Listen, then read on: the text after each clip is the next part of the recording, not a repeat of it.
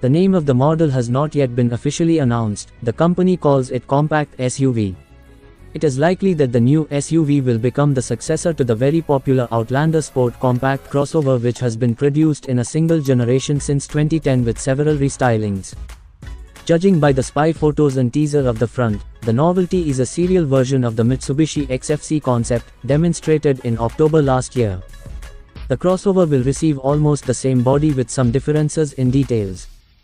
So, there will be slightly modified headlights, a radiator grille and a bumper with an additional air duct.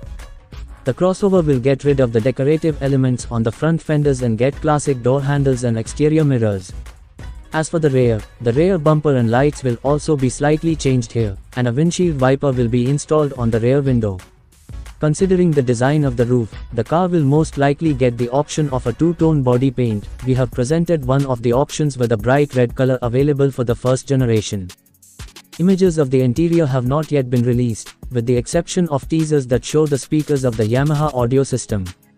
There is also no confirmed information about the technical part, but it is expected that the crossover will receive a 1.5-liter naturally aspirated 4-cylinder gasoline engine.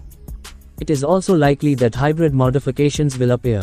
The premiere of the novelty will take place this summer.